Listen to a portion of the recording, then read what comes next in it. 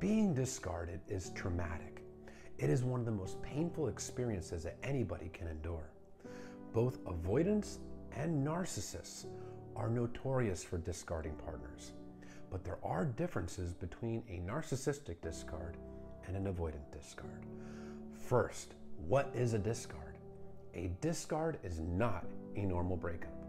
Sometimes breakups need to happen. Discards never need to happen. A discard is blindsiding. It is traumatic. It is unilateral. The person being discarded is deprived of a voice or a say in the breakup. Also, there's been really no communication. The person being discarded was never given an opportunity to address any issues in the relationship. There's usually no conversation that happens. The person that's being thrown out is being thrown out, and quite quickly. They're given little to no explanation as to why the relationship is ending. And to make matters worse, they are often shown no empathy during the discard. The person being discarded feels like they're being thrown in the trash. They feel like they're being treated as if they never even mattered. That's why it's called a discard. So let's get into the differences. First, let's get into what an avoidant discard is and why they do it. When an avoidant discards a partner, it is done largely out of fear. This is a person that has a very specific set of fears, and these fears go back to childhood. This is a person that was emotionally neglected by their parents or caretakers. Also, their feelings were routinely dismissed. If they expressed a negative emotion, they were dismissed, rejected, if not even reprimanded.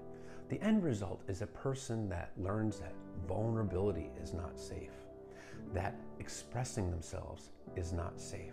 They grow up to feel unlovable because they weren't given the love that they needed as a child. They carry these insecurities forward.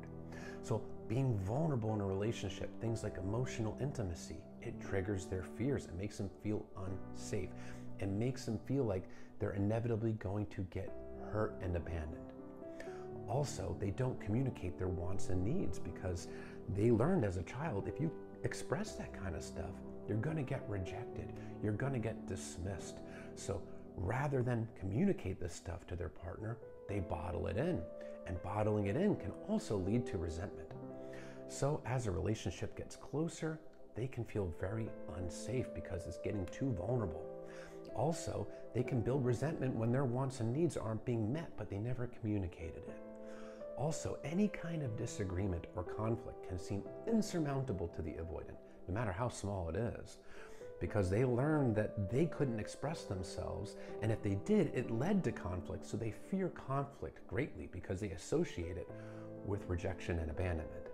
So even if it's a very small disagreement, it seems overwhelming and insurmountable to the avoidant. This is a person that really gets triggered by healthy relationship behaviors. It makes them feel like they're going to get abandoned and rejected. So it's much safer for them to do the abandoning than to risk being abandoned themselves. So they will deactivate. They take their feelings for their partner, they suppress them, they bury them. They don't allow themselves to access their feelings for their partner when they're triggered. Emotional distance is what makes the avoidant feel safe, so they push their partner away. And this can even mean an abrupt discard, ending of the relationship. Then the avoidant will feel relief and they will feel safe again. When they are triggered, they completely shut down and detach from their emotions because emotions weren't safe anyway, and they avoid. That includes avoiding self-reflection, avoiding processing these emotions, avoid looking within to see where these fears are coming from, and they really struggle to give coherent explanations to their partner as to why they're ending the relationship because they avoid facing those feelings, they avoid reflecting on it.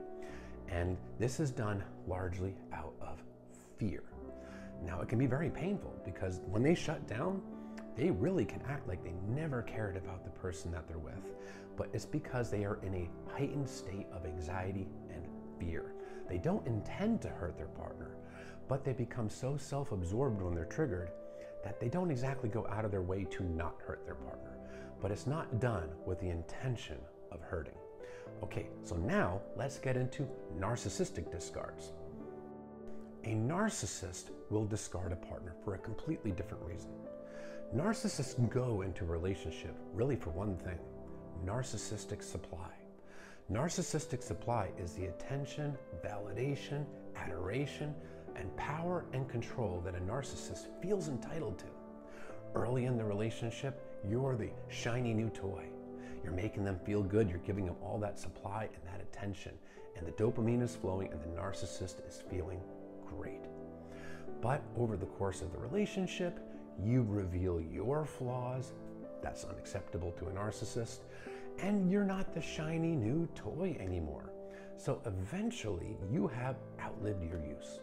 You're no longer a satisfactory source of supply. They are bored of you. They are bored of your supply. So a narcissist will go up and line up a new source of supply, because they always need to get that supply coming in, because there's a void, a black hole inside of their heart. So when they have that new supply secured, they're done with you. They don't need you anymore. So they throw you out as if you never even mattered. And it's not out of fear. It's because they're done with you. And if you show emotion, the narcissist will get annoyed. But the narcissist will often do things for the intent of hurting you. They will say cruel things. They will be very nasty and very cutting. Typically, an avoidant does not do this when they're discarding, but the narcissist does. The reason they do it is that they get supply from hurting you. If they see you in pain, it makes them feel powerful, because power and control are important to a narcissist. If they can affect you, if they can hurt you, it means they have power over you, that they are relevant, that they can control you. After the discard, it is also very common for a narcissist to go on a smear campaign against you, going to mutual friends and family and acquaintances and telling them often false stories about how they are the victim of you, and how traumatic the relationship was, and how awful you were to them. So that way they get perceived as the good guy and you get perceived as the bad guy. And this gets them more attention. They become the victim of you, and that gives them more supply. They genuinely do not care about the pain, harm, and suffering that they cause you. So the level of cruelty, overt cruelty, is generally so much higher with a narcissist.